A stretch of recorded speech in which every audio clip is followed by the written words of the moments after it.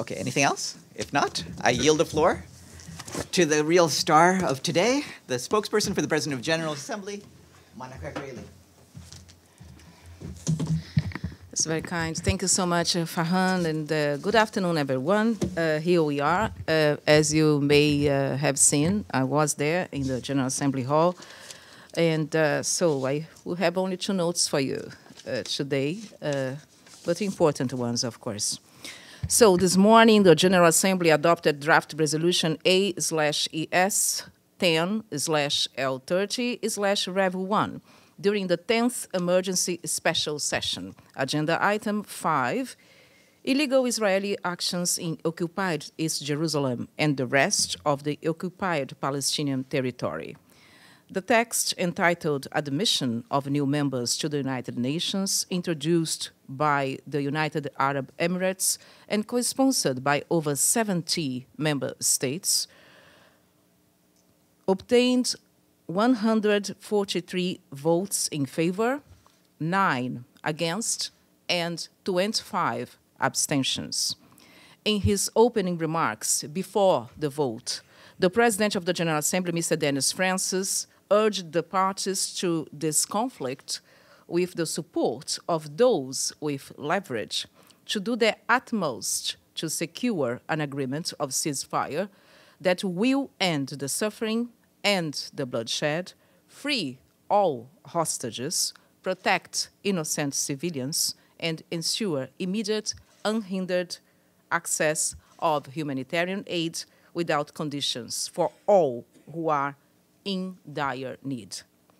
The PJ remarks were followed by a speech by the permanent representative of the United Arab Emirates, His Excellency, Mr. Mohamed Abushahab, the Palestinian and the Israeli representatives. The Palestinian, of course, His Excellency, Mr.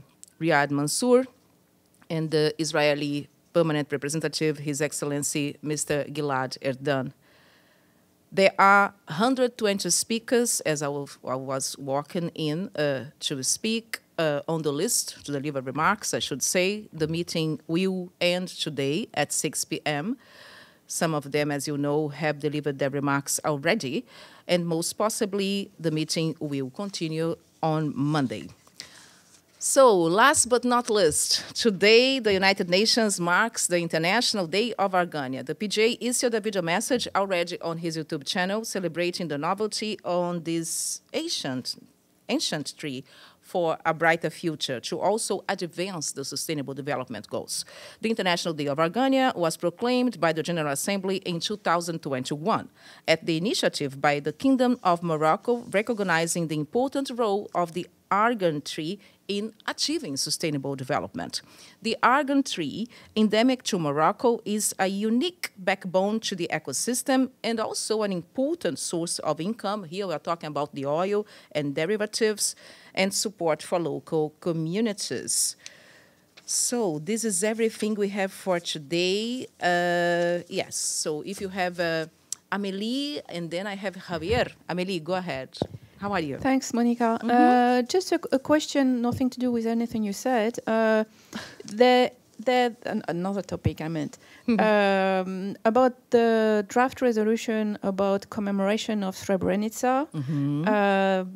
It was in the pipeline. Do you have any date for the session on that and the vote? Thank you for this question, because there are also colleagues from the region that have been asking the same question. The draft resolution is being circulated. The circulation has started already, and you may know that it was drafted by Germany and also Rwanda, but we do not have a date set for this. But of course, it will come. Yes, absolutely. Javier, how are you? Hi, Monica. On the resolution again, there is the annex with new rights for the state of Palestine. Sure. To be implemented in the General Assembly. So what's next for the General Assembly? How are you going to implement these new rights of this state? Yes, as in every or each resolution by the General Assembly, there is a time for implementation. As we heard from the other spokesperson, the resolution will now be read in its entirety. And of course, it must be implemented. Is the voice of the membership. As we just said, 143 member states voted in favor. And it's clear here what the resolution states and what the resolution expects.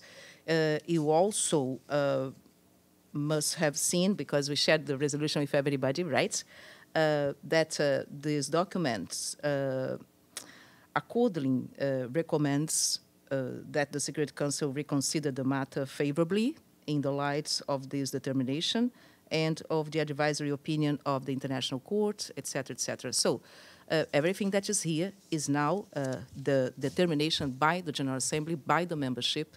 It is what has now to be followed up and also, of course, implemented. You're absolutely right. State of Palestine is not anymore a observer state, non-member state. It has a new status, hasn't it? No, according to the resolution, of course, I will leave the interpretation for the competent bodies and actors. But according to the resolution, the name of the state continues to be the same that we have so far.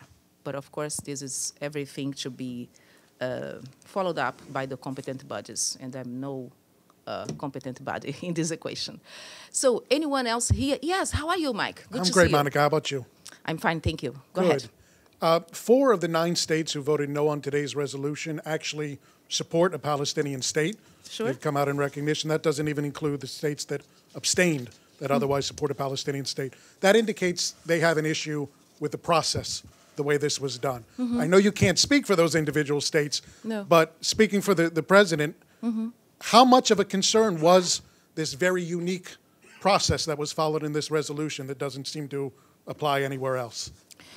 Well, the concern of the president and also his focus in this entire process is that everything was done properly. This is a president that really pays attention to rule of procedures, to order, and to things done in a proper manner.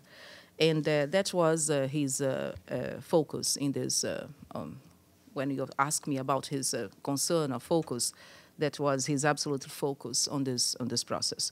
And from his speech also this morning, you may understand what was what he stressed, and he wanted to see happening. Now we have a resolution, as we have other resolutions in this House, and the letter, the power of the letter is there, and I don't have anything else to comment on this. Yes, go ahead. Hello. You're going to have to say hello. Yes, I know you, but I don't know your name. My yes, ignorance. No problem. Mercedes Gallego with El Correo. Mercedes, go ahead. El Correo. I just wanted to clarify. Sure. There is no precedent for what we have seen today, as I believe. This is the first time that we have this intermediate solution, and you said that the competent body will have to... bodies, yes. Bodies. And I would like to know, what are the competent bodies? What is the process now? Sure. You have a resolution that has just been adopted now. There are... in this House, there is in the House a process that, of course, looks at the resolution. The resolution gets translated into several, in the official languages, of course. And the request that is made here in the resolution, and I hope everybody has that, right? Mine is, of course, all written, but I hope everyone has a copy, right? If you don't, just come see me. We can send you a copy. It is also in the UN Journal as well. Okay, so what happens here is that based on the requests and what the resolutions decides or recommends or advise, every part here that is spoken to will produce their outcome, I would say. And this is why I said I'm no competent part in this, so I don't... the President of the General Assembly was there as a convener, as a facilitator. The meeting is still being held, by the way. We still have names on the speakers list to deliver their remarks, interlocutors, and we'll probably see the end of this on Monday. Yeah, we'll have more for you. Mike, go ahead. I'm trying to clarify procedure here because it's Sure. real deep into the weeds. According to the annex on the resolution, the Palestinians are not eligible to float their candidacy in major UN organs like the Security Council, like the Economic and Social Council. The UN Charter created those bodies, but the General Assembly, from my understanding, is the body that created the Human Rights Council. Is it possible for the General Assembly to create an opening for the Palestinians to join the Human Rights Council by another resolution, or that's out of play as well? You are spot on when you say about the annex. And by the way, I would also encourage you guys or you, my colleagues, to read the annex, to read the entire document. Of course, if we're going to write about it, we have to read word by word. When it comes to, you mentioned the Human Rights Council, this is an election, Mike. This is an election. And of course, this is a decision by member states. So we are not that far here from what I see in this document. But theoretically, it's not disallowed by this resolution passed today. I don't know. That's something I really can't answer you. Okay. So thank you very much, and I will see you on Monday. We'll be here on Monday. Have a good weekend, everybody.